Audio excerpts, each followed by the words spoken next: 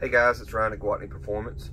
I wanted to take a few minutes to go over some common things we see with the LT engines and actually LS engines as well, but I'm going to use some LT examples this morning and some checking practices, some things to look at when you're putting your combos together, especially when you're going more aggressive, more max effort, to make sure that everything is good before you fire this thing up.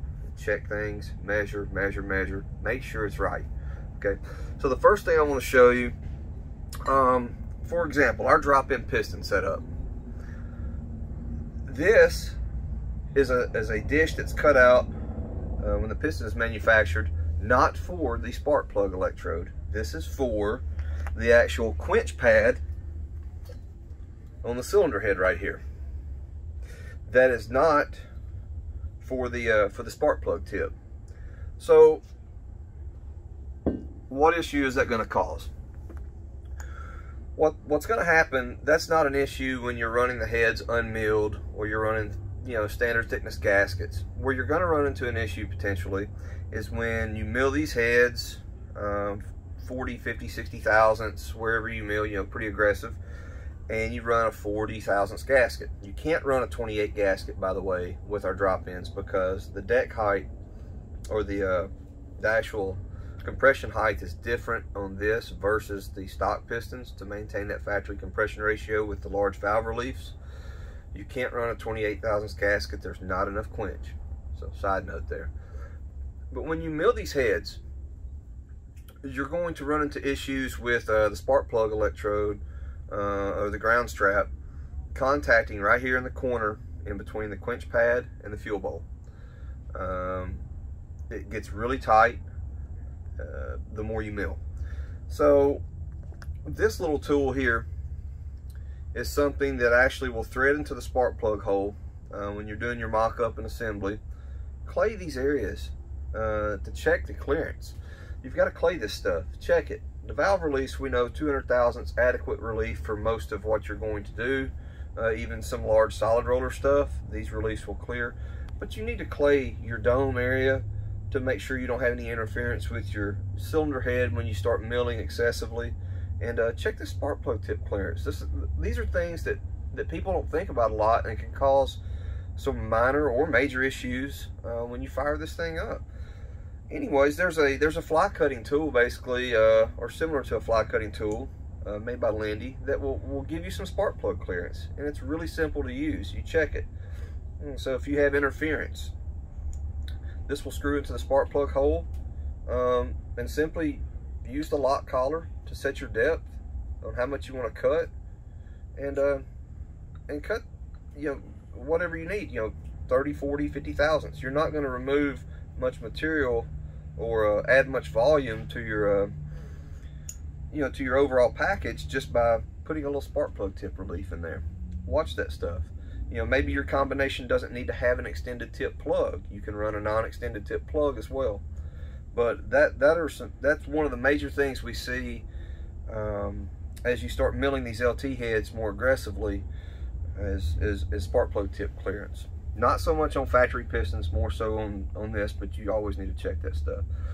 Same thing with LS. Those are things that need to be checked when you're putting these packages together. Don't just slap it together. Spend the time to check the stuff right. Next, I want to show you another problem area you're gonna run into. So you've got an LT head with factory chamber. We don't CNC the chamber because we like to keep the compression at up. We don't want to add volume and drop the compression down because it will hurt performance. So this area right around the outside here with the factory piston, when you mill this head and run a 28 gasket, you have to watch the spark plug quench pad.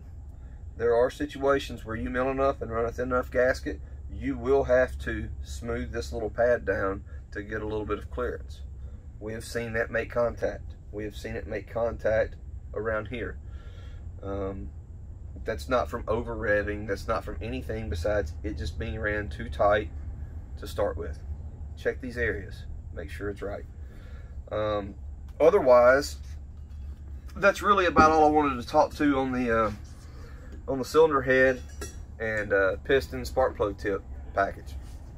The next area I want to talk about is the most common misconception and probably problem in the LT community: over camming. Okay, you need compression for big camshafts. Big cams need big compression. When you start putting big cams in, you bleed dynamic cylinder pressure off. The LT engine is extremely sensitive to that. You have to put compression in the engines. Will our stage 4 cam fit without fly cutting? Yes. Will our track attack? Yes. Are they ideal without milling and fly cutting? Absolutely not. I don't recommend it. I know some guys want the large cams, they like the sound, but you're not getting any more power from those camshafts, and sometimes you can actually take a step backwards. So call, message in if you have questions.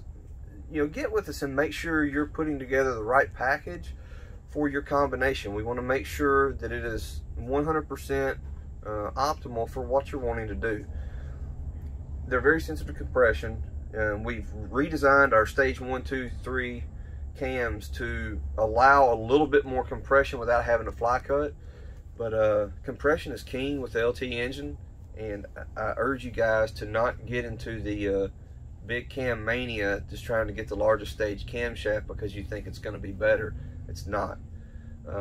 Now, that being said, cars like Brandon Hills, Zach Bowman, Brady Rivas, these really fast cars that make a ton of power, they have large camshafts, larger than our track attack cam, and they also have large compression ratio to make that combo happy.